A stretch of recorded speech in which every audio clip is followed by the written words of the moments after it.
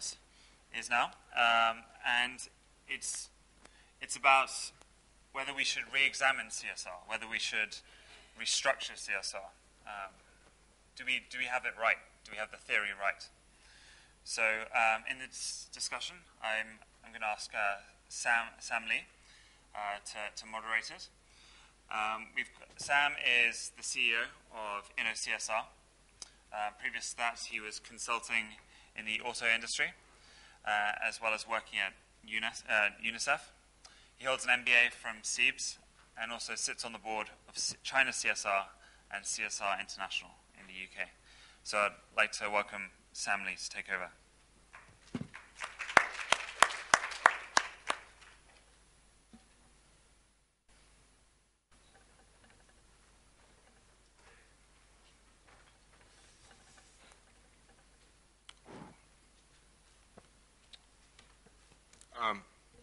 Good afternoon. We have at least 2/3. That's the final session, right? We would hopefully have an interesting discussion to finish your day and the conference. Without further delays, I wanted to introduce you to 3 panelists that we have. And as I call your name and the title, do please come up and have a seat. First, we have Sunny Sun, Sustainability Manager from IKEA.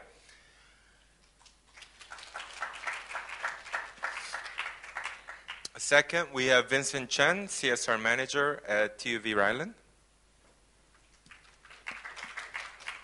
And finally, we'd like to welcome Ralph Thurm, Senior Advisor, BSD Consulting, and Founder and CEO of AHEAD.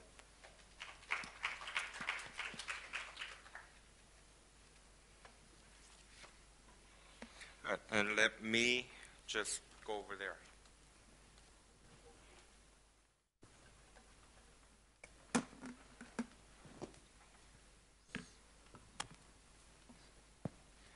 Okay.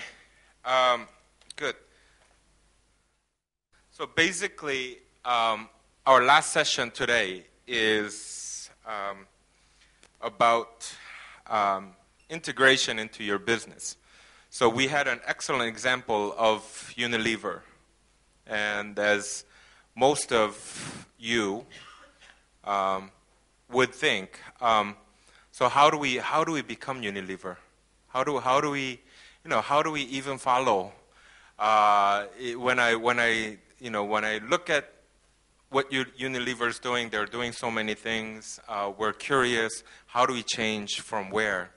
So from the structural point of view, and within the company, there are a lot of obstacles as a CSR manager, as a CSR director, to push CSR agenda.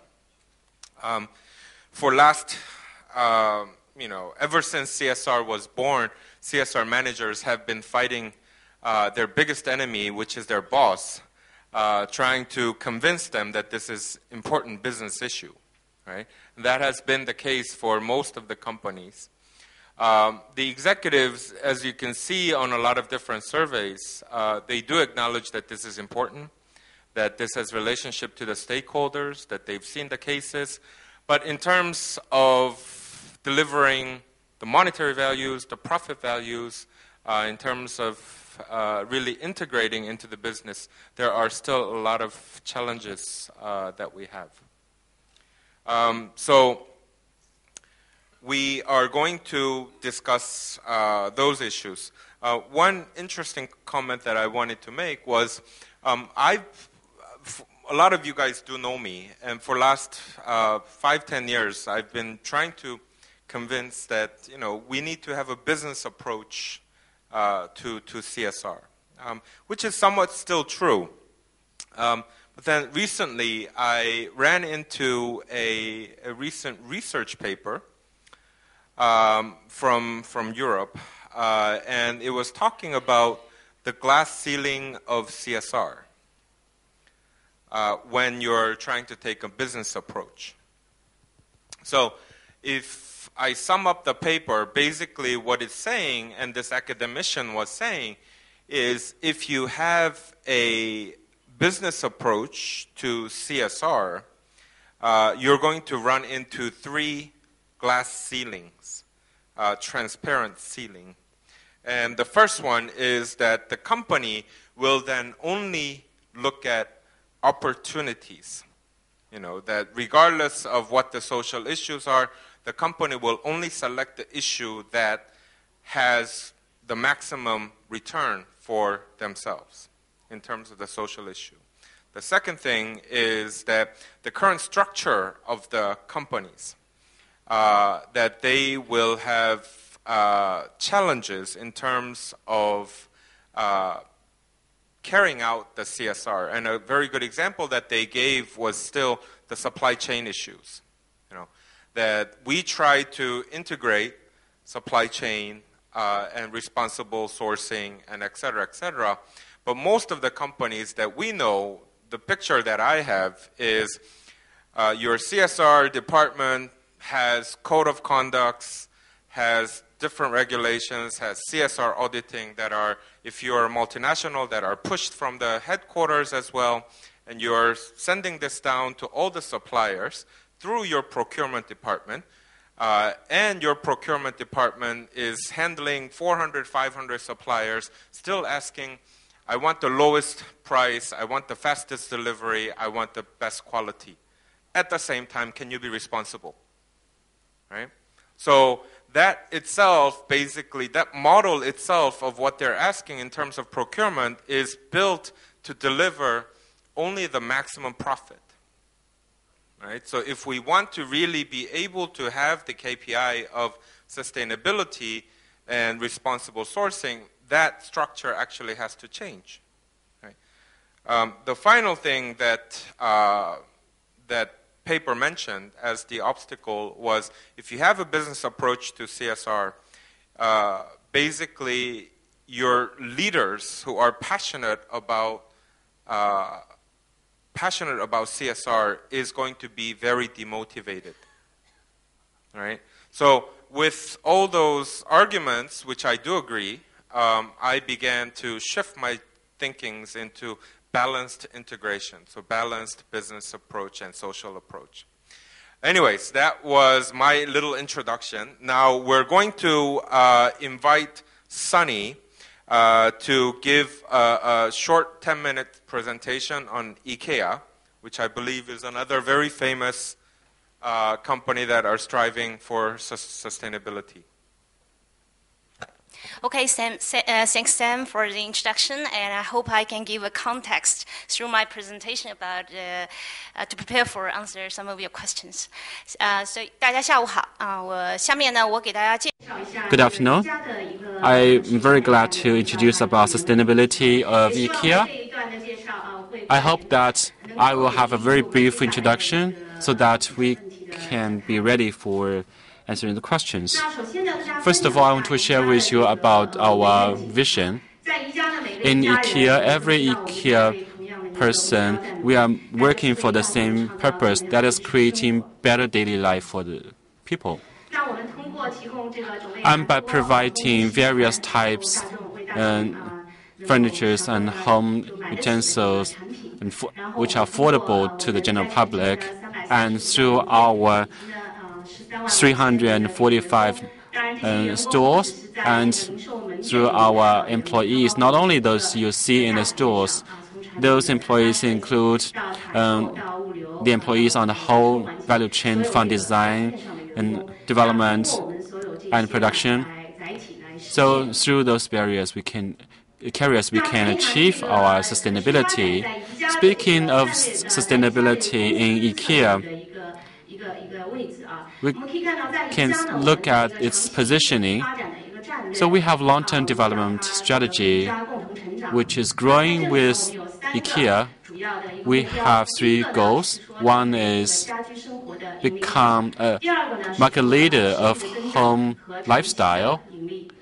Second is long-term profit earning power. and sustainability, we can see there are 4 pillars. So sustainability is one of the pillars.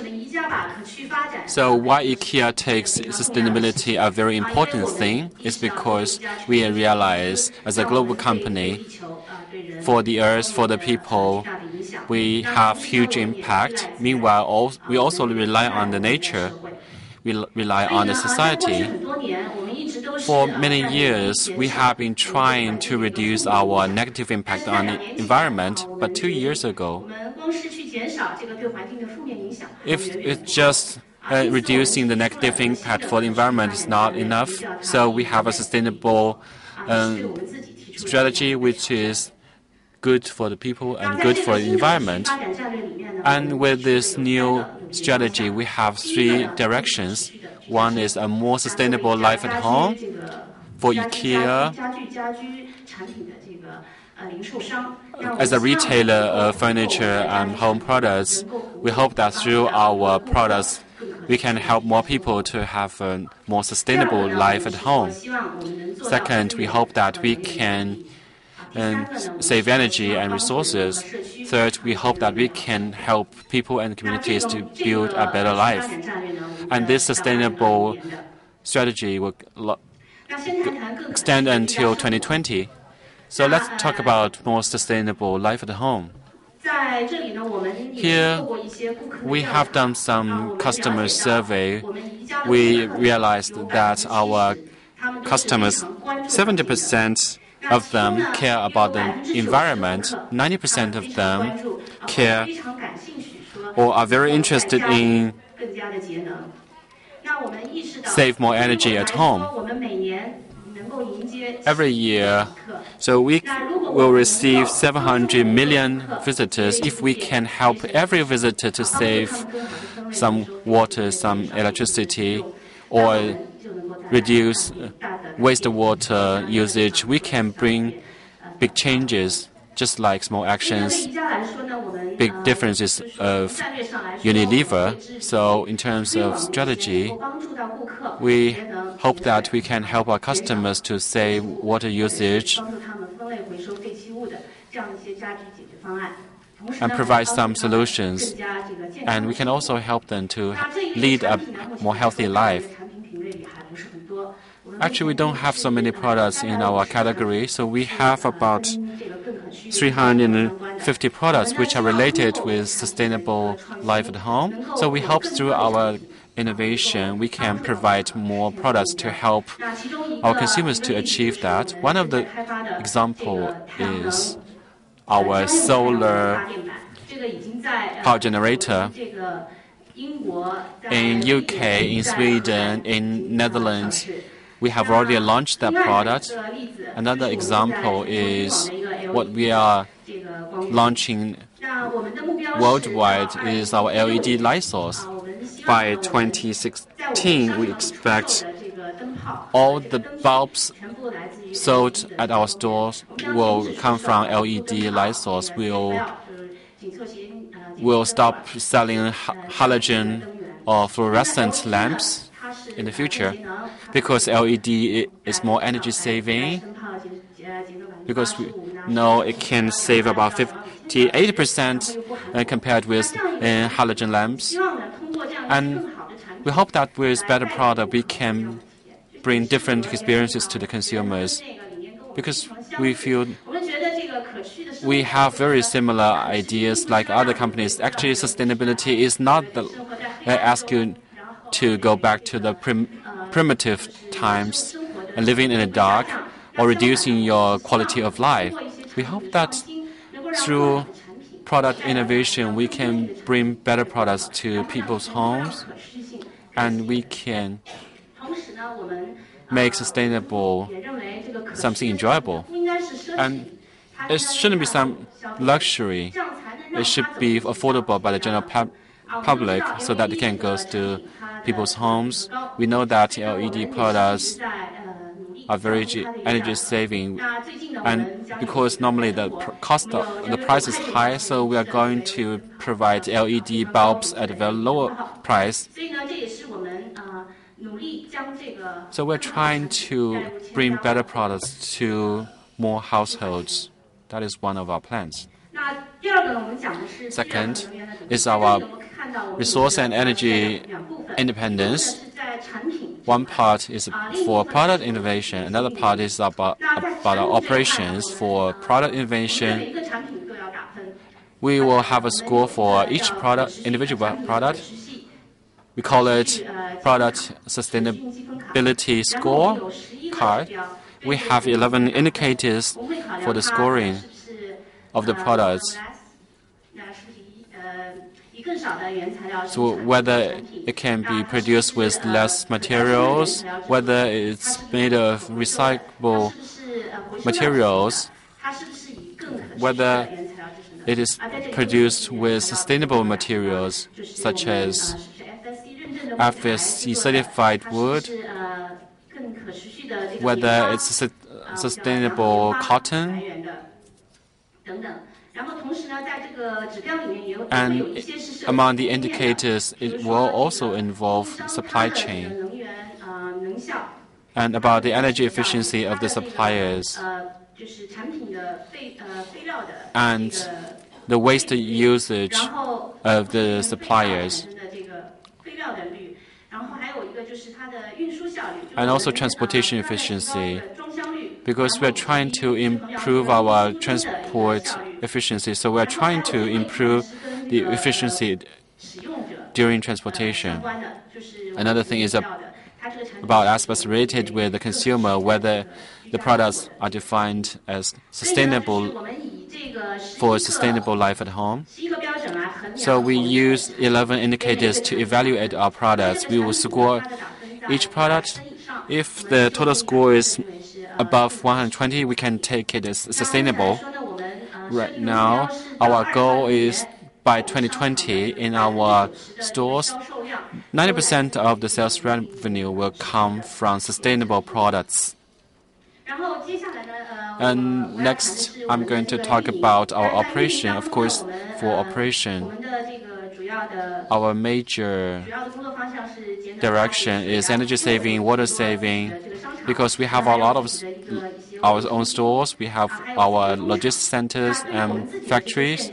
And for our own buildings, how do we save energy, save water, and reduce wastes? So I'll talk about our recycling energy plan. By 2015, for our whole group, we expect our investment for recycling energies will be 5 billion euro in 16 stores in China. Of course, our major investment is in solar energy and wind energy. We have 16 stores. 8 of them have been installed with solar energy, solar photovoltaic energy devices. And by investing in recyclable energy, by installing solar energy generator or wind energy generator, and through recycling energy, we hope that we can generate electricity needed for the operations. We also need to create a better life for the communities. There are 2 parts here. One is about the supplier management. The other part is about welfare to the communities. And for the supplier, we have a started I-way procedures. That is for the CSR of suppliers. Maybe for the other companies, they call it code of conduct. Right now, this I-way standard was implemented since 2007. Now we have over 1,000 suppliers globally. We have 80 reviewers. We call it I-way specialists who are supporting these suppliers to execute I-way inspection. I want to say here, this is not only for our suppliers, for manufacturers, it is also for service providers like logistics retail stores, third-party retail stores, like and like cleaning companies or security companies. And for review of iWay, we not only review ourselves, we also have third-party review.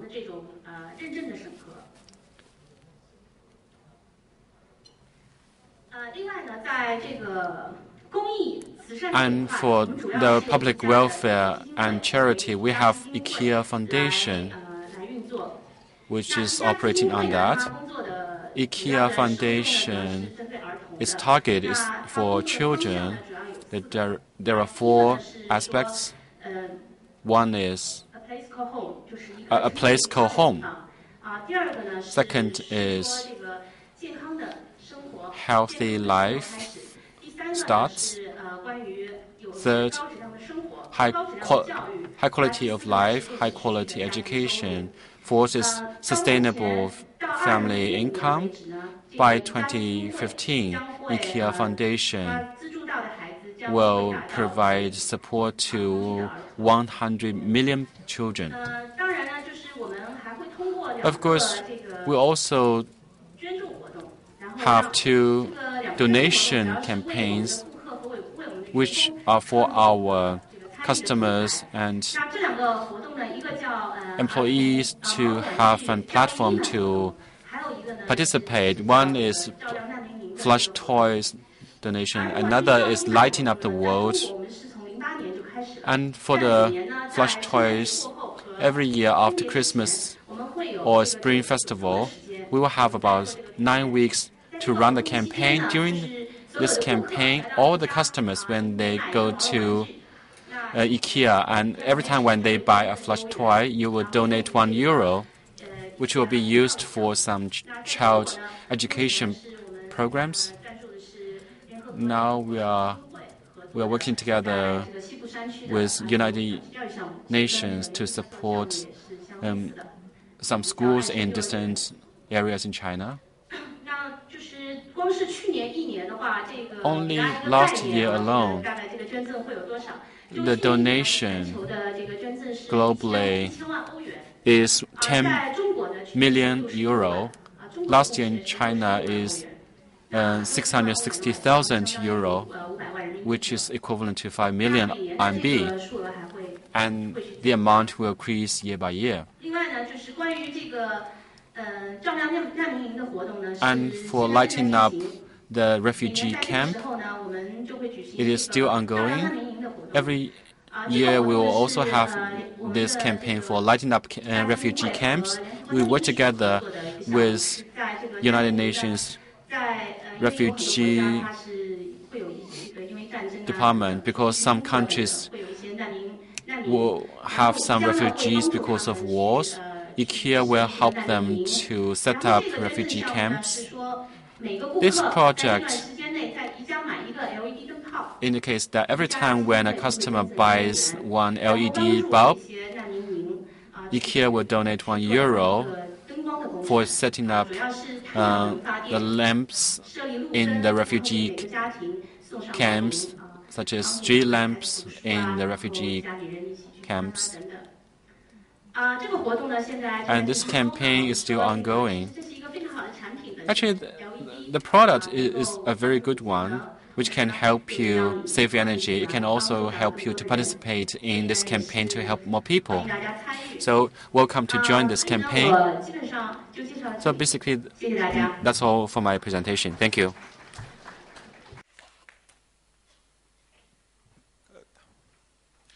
In terms of if you have any questions for IKEA and Sunny, we can take it later on when we open the questions to the audience. Yeah.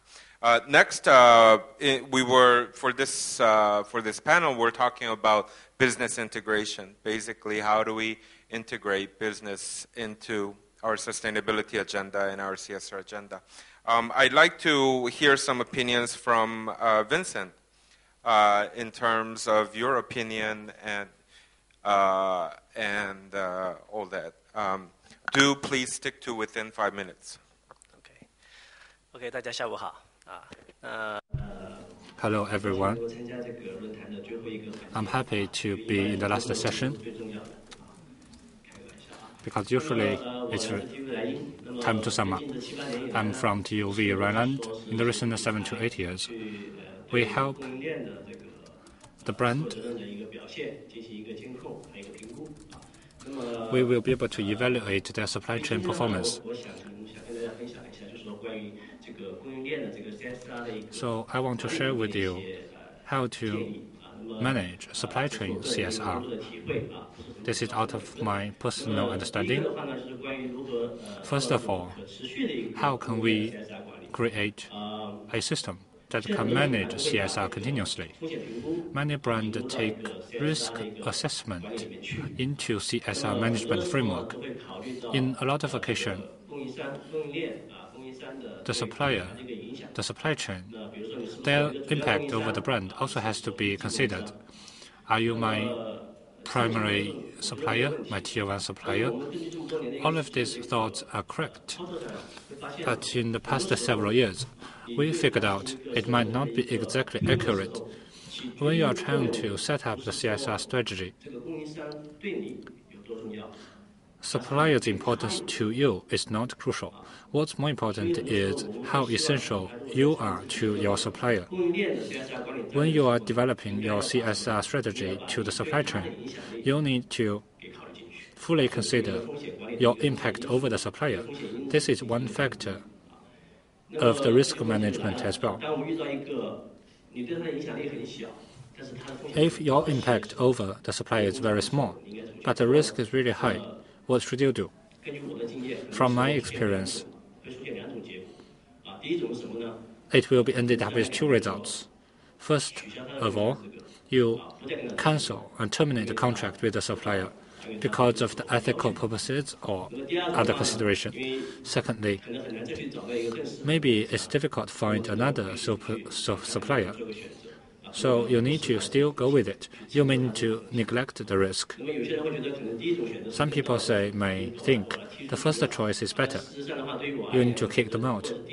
But no matter which solution you choose, they are not responsible because you transfer the responsibility to the whole society. We want to have the third solution. You will not terminate the contract, but you need to make some actions. You need to improve their CSR performance. It seems quite ideal, but there is a way for that. A stable CSR is very important for managing the supply chain as a whole. Despite CSR or sustainability themselves, looking at the cost control and product quality alone, all brands would like to achieve a stable supply chain. And for CSR management, if you want to make sure it's sustainable, it is very important. That's what I want to say. Thank you. Ralph, you can choose to speak in your seat or there, up to you. Thanks for giving me the choice. I will remain seated. So the issue of this session is really about the right level of integration, as far as I understood. And there is simply no one-size-fits-all in all of this.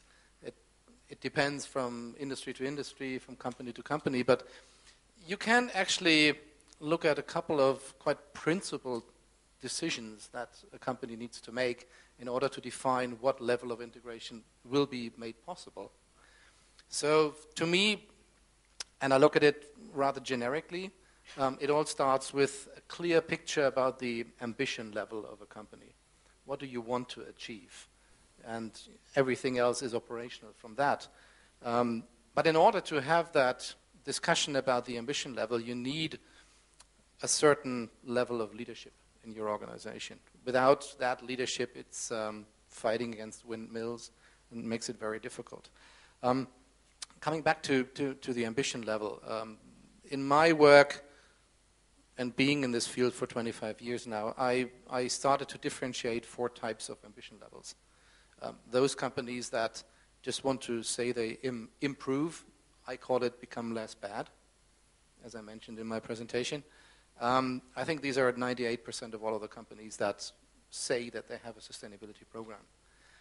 Then you have those companies that say we want to, stick the level a bit higher. We want to grow, but on a zero impact basis. So that means no negative impact while growing. That's probably 1% of the companies that are out there. Then you have those companies that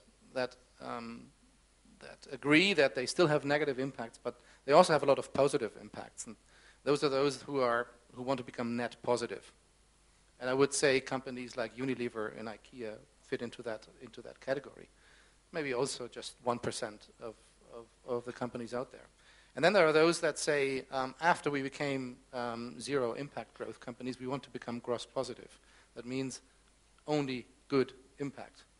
So this is what companies from an economic system perspective call a regenerative company or a restorative company, that they just simply give more than they took, or at least at no negative impact. I don't know any company who's there yet. But this is the sort of 4 different ambition levels that I can identify with regard to challenging a leadership in the company and ask them, what do you want? What do you want your organization to be? What do you want your organization to stand for? What sort of legacy do you want to leave behind? And from that stems the whole discussion about, what sort of strategies do you then need? And that needs, from a leadership perspective, both the idea that they need to have a picture of how they might culturally change the company.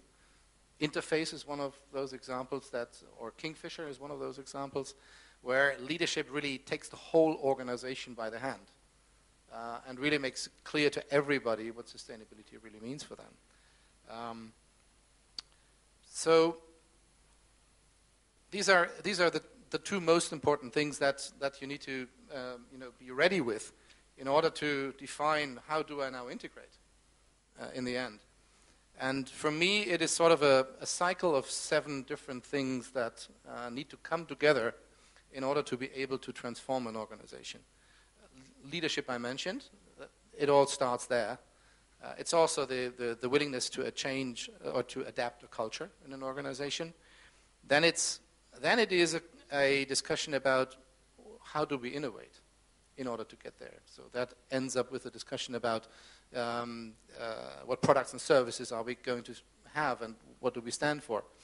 And of course, it is easier for companies who start from scratch than from bigger multinational companies, where I would say that 95% of the innovation of those companies are bought innovations. They need to be bought because there are mental stereotypes and there are existing cultural aspects in the organization that prevent them to be more innovative. There are just mental mindset shifts that are needed. And, just as an example, my old employer, Siemens, they built turbines for 150 years. And it was impossible for them to invent a wind turbine. It needed to be bought, These things happen. And so from that perspective, spending billions and billions for R&D departments, from my perspective, needs to be challenged in order to see what is possible. Then it is very much about measurement. You need to have a certain level of measurement to prove your case. I mentioned a couple of different challenges there. So, for example, micro-information, your performance against macro-information, science-based goals and stuff like that is challenging, but it's something that can prove your case, especially for those companies who want to be net positive or gross positive. And that leads to a certain quality of your reporting. And then again, that's an important part of integration. Education and training is another important bit and piece in that whole journey that all the companies are in. And a very important one also are incentives. What level of incentives do you create for your organization in order to support mainly the cultural adaptation, because leaders also need to accept that they will not be there forever. So whatever, and again, Interface is a perfect example. Ray Anderson, the founder of Interface, who set them on that journey, in 1994. He died of cancer 3 years ago. And still the organization is really embracing that idea of Ray Anderson and keep it. They really embrace it very, very strongly. And all new leaderships are, or all new members of the leadership are in that same vein. So that you need to install. And finally, governance, because you need to have a certain level of effectivity of what you're doing there. And it's not about just defining what sort of management system do we want to have, and what sort of standards are we going to use, and are we going to disclose remuneration of the board members and stuff like that. Governance is also a key trigger to define what and who is responsible for what in the organization.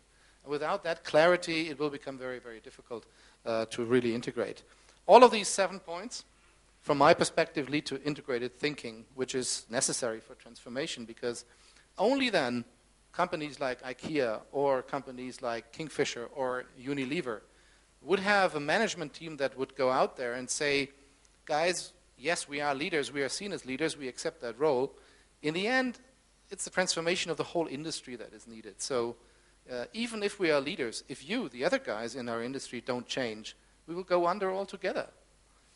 Even though we are leaders. So go on that journey with us. And those are the ones that really advocate also for an economic system change. And I didn't have the time to really talk about that very much, but it's the idea of Paul Polman would go to governments and say, we need the internalization of external effects into cost accounting. We need the translation of that into a pricing system. And we need a taxation system that helps us to counterbalance that. Because it shouldn't be more expensive for the normal citizen and for the normal customer. So that really also looks at how those leading companies are also asking others to collaborate with them. So with all of that, I think with all of those different aspects, coming back to the beginning of the journey, it's all about ambition. And to really define what ambition is, and everything else really stems from that. Just one last sentence, because in these discussions, you always have the discussion, what's the business case of sustainability? As long as we don't have that integration of external effects into cost accounting, the translation into pricing, the counterbalancing effect of a taxation system, this question will never disappear, because it's an economic system question. And no single company can answer that question by itself. It will always be a friction. It will always be a dilemma situation. And therefore, you need a company that clearly says what its ambition is. Well, thank you very much. Now, due to the time limit, I'm going to straight open the questions to the audience. And I might jump in the middle for you guys. So we'll take about 2 to 3 different questions. Any questions? Oh boy, they all want to go home. Which is okay, I think. Which is okay? After 2 long days. Right. I have, if there's no questions, just one question that I have, and this goes to Ralph, and then I'd like to ask your point of view. In terms, you mentioned about the ambition, right? And most of our colleagues here, they themselves have a very high ambition. As I mentioned, we'd like to transform, we'd like to change, but they're always being challenged because they're within a for-profit company most of the times. And in terms of, you've seen a lot of different companies and you've been in different companies, as well as, you're in a very good company, you've seen a lot of different clients. How do we, set these ambitions, and how can we convince our colleagues and our superiors in terms of delivering the message of we need to change? Because from my own understanding, the most effective way is to scare them. Right? That's the most effective one. Saying if you don't do this, then we're going to be dead in 10 years. Right? then they start to listen and see the figures, right? But other than that, or even if you want to comment on that, do you have any other comments? Yeah. I choose a different road because I don't want to scare them, because then we'll point with a finger at you and we'll say in 10 years, you told me 10 years ago. No. I think what worked for me so far, very much when I work with boards, is that I also raise a certain level of awareness about the urgencies that are there. Definitely needs to happen. But then I take a different route, because most of the sustainability strategies that companies are actually advocating for, I'm talking about those 98% now, not about the IKEAs and Unilevers of this world. What they do is that they build their strategies based on symptoms and not on root causes. What do I mean by that? If the GRI guideline says climate change is an important aspect, what would a company do in order to show their performance? They would start with an emission reduction strategy. But from my perspective, you need to go one level deeper, and that is that you talk to the board and you say, climate change, that's a trend, yes, but you shouldn't build your strategy on climate change, because where does climate change come from? There are several levels of environmental degradation. It's demographic effects, it's urbanization, it's world trade shifts, technological developments, and so on. And a mix of all of these root causes will cause climate change.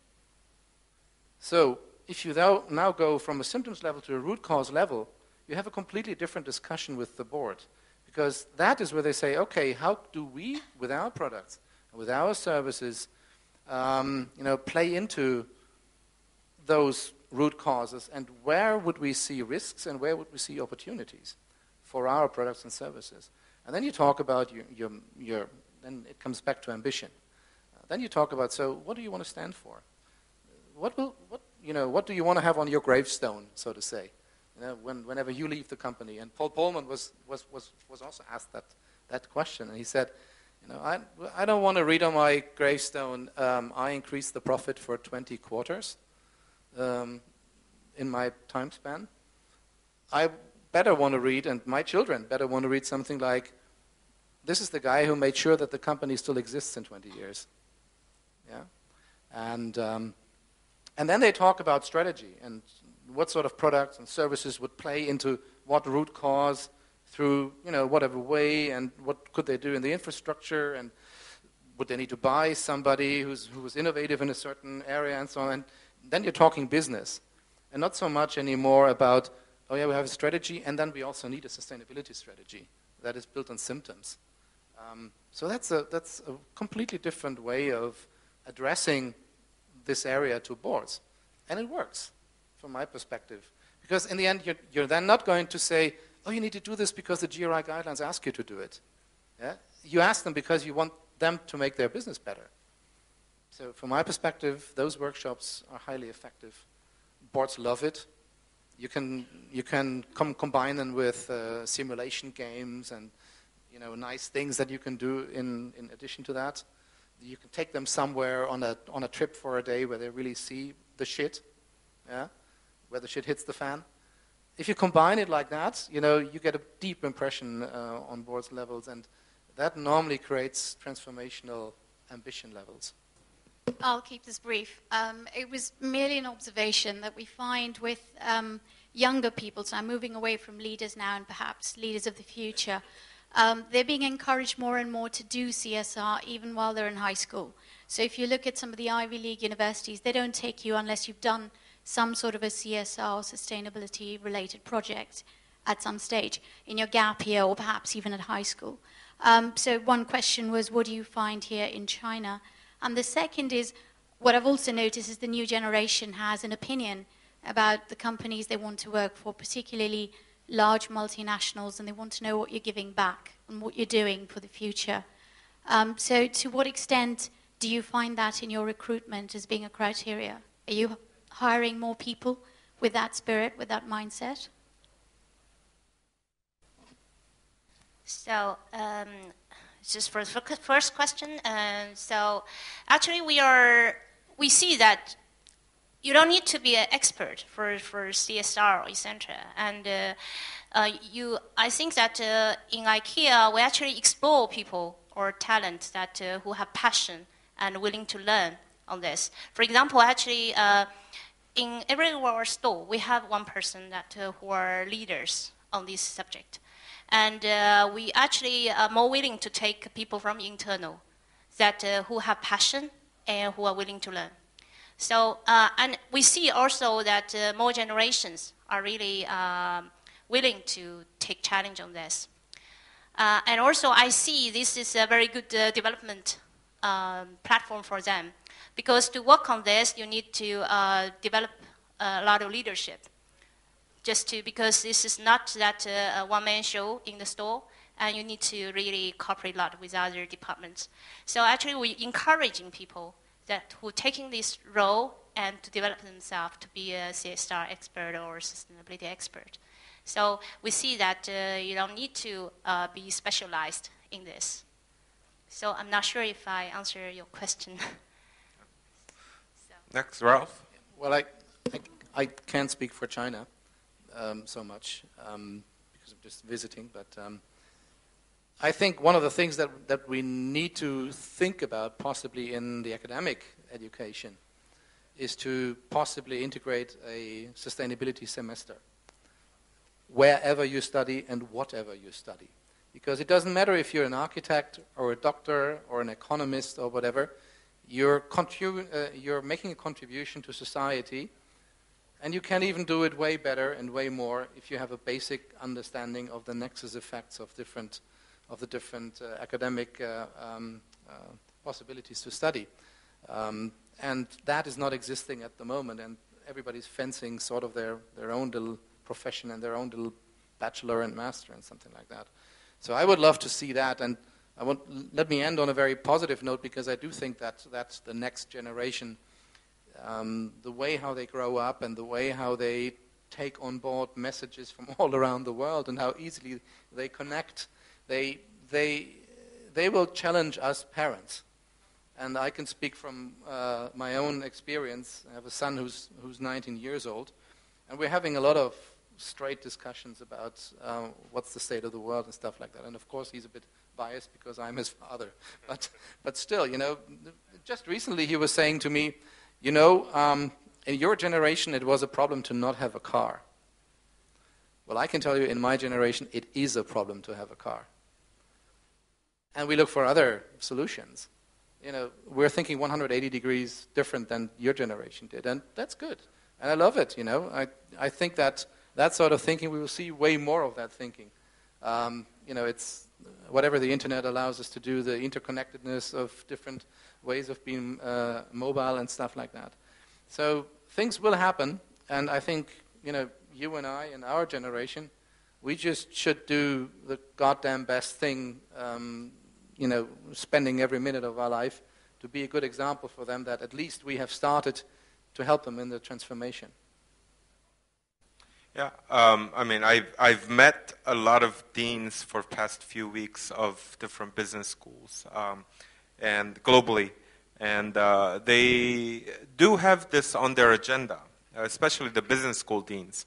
So ever since the Lehman Brothers, they've been attacked by different media saying that, at business schools, they only teach you how to make money.